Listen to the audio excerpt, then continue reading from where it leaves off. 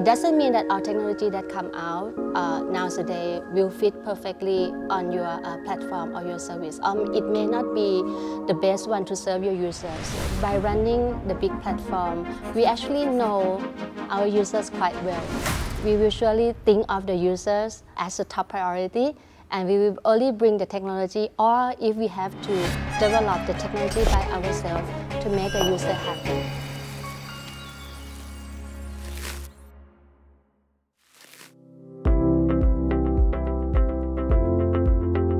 I think here at Seed Thailand, we always emphasize on the importance of Thai SMEs and Thai entrepreneurs because we believe that they are an integral part to drive the growth of Thai economy. And therefore, we believe that it's very important to work closely with them, not only from the government bodies, but from every parties that can relate it to them, to help support them to grow further. Because it's very important to make them grow so that we can sustain the growth of Thai economy. And when we talk about the strategy we use, I think we always come back to the core questions. When we want to develop the new product or the new service, we always ask, what is their needs? So what is the Thai SMEs or those sellers, what do they need? And once we can define the need that they want, then we come back and we find a way to address it through our platform.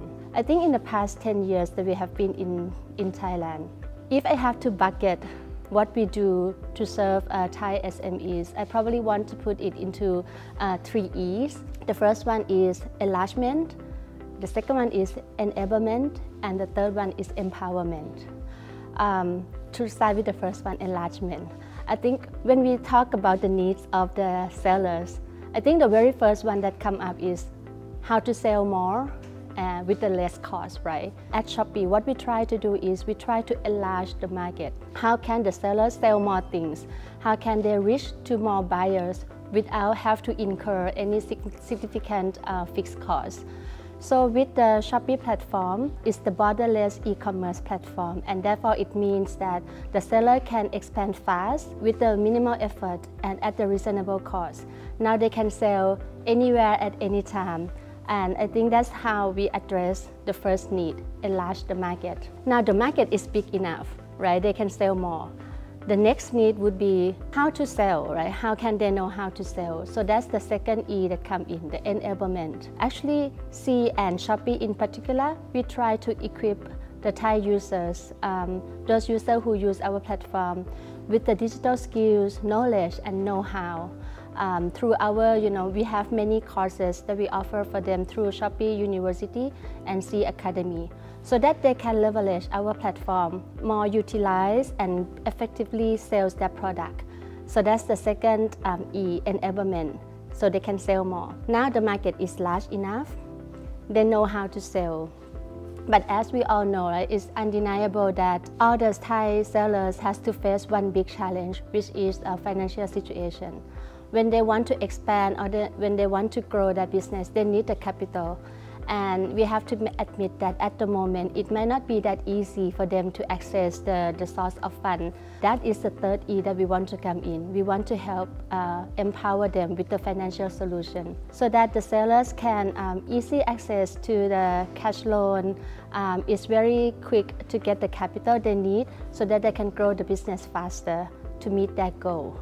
So these are the 3 E's that we're working on to help with the SME in Thailand. We try to enlarge the market size, we try to enable the sellers, and we try to empower them to be able to sell more. And we will surely continue to develop the new product and service to help the growth of Thai SMEs.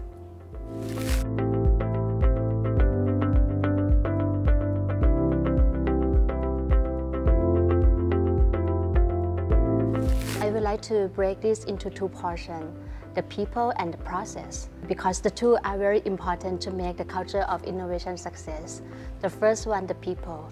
I think it's undeniable that people are the key success factors of everything we want to do in any project or any product. Building or creating the culture is the same thing.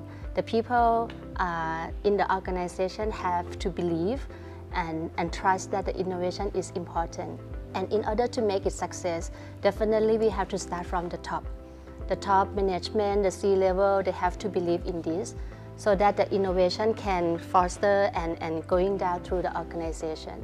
In order to make people believe in that, I think there are 3 steps to that. The first one is we need to trust. It's like for me, if I recruit someone to work in my team, that also means I trust them, right? And when you trust them, you need to let them be open and share their ideas. It can be, as crazy as they want, so that the discussion can be more fruitful in a sense. And at the same time, as the leader or team lead, they need to be open-minded too, so that they get to hear the new idea. And once you trust them, you get to talk to them about that innovative idea, their new creative idea, then you discuss. And you want to make that idea, execute the idea. The second step comes in. You need to empower them. You need to provide a stage for them to perform.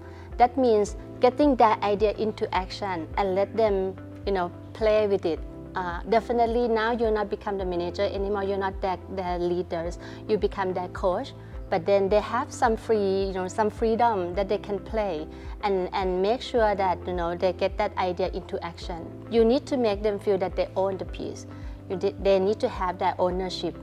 So they need to make some key decision, of course with your guidance, but they need to make decisions so that they feel that they own it. With that, I believe that the innovation can happen. Having said that, of course, there will be, successful ideas, right? But when it comes to some idea that might not be that successful, there could be some failures. What would we do with that?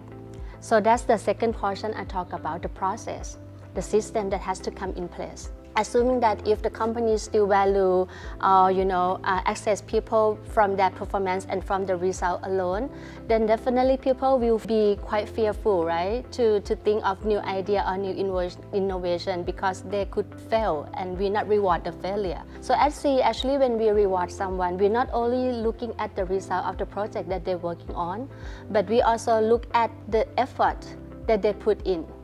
Saying someone can work on some project for 6 months and eventually the project might not launch or might not be that successful. But if we look at the effort and the idea that they put in, the time that we put in, and we try to understand what is the factor that make the project not successful, it might not be from the people, but it might come from external factors that have some some role on making that project not super successful. So we need to think through of that, and I believe that the 2 portions I talk about, the people and the process, if you have these 2 right, then you can create the culture of innovation.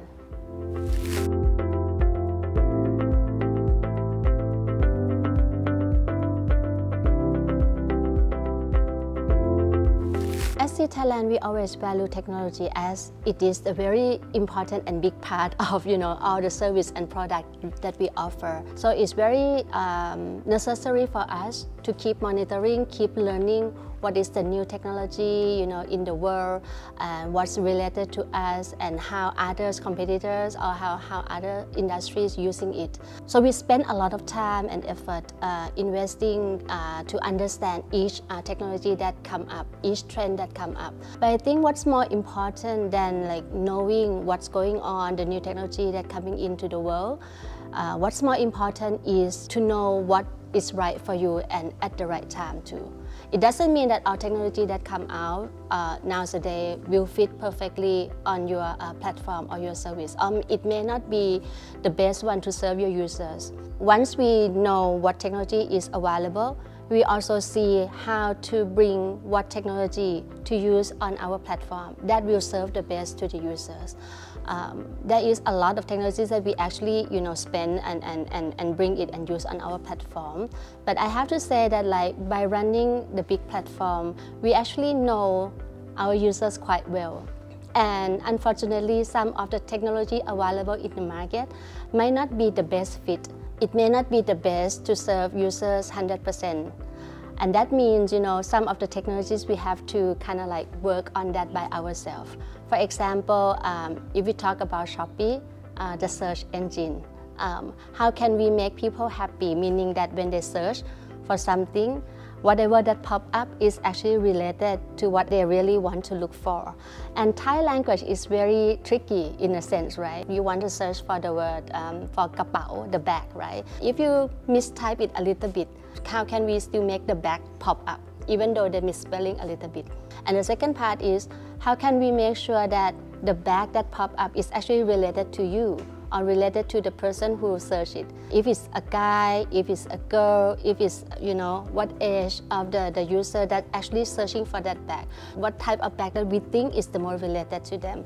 And that is something that the complete solution technologies that's already available in the market might be able to answer that. So we need to develop that by ourselves. So yes, technology will always play integral part, and we will definitely looking for the new technology, new trend, things like that.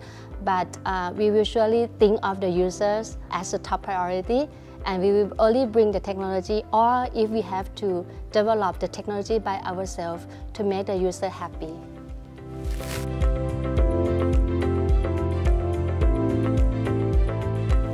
Our plan in the near future, I think it's always the same thing. We want to serve the best to our Thai users, and that means we will have to continue to define their needs. As we all know, the needs of people can change all the time. So whatever we serve them today might not be enough for tomorrow. And it means that we need to work closely with our users to understand what their needs. In all the three businesses that we're working on, whether Garena, Shopee, or SeaMoney, we will always develop the new product, the new service, to serve the needs of the users. Because we are Thai citizens and we plan to be here in Thailand for long, it's also very important for us to be a part of the force that can help Thai community being better. Our sustainability strategy so far focus mainly on digital skills and talent development, because we think that is our core, our expertise. We can leverage on our platform, our know-how, and try to use that to educate or equip Thai users or Thai citizens with the digital skills, because we believe that in order to make Thailand to become a digital nation, in order to make this become success. So this is the thing that Thailand plan to do to contribute to the country now and in the near future.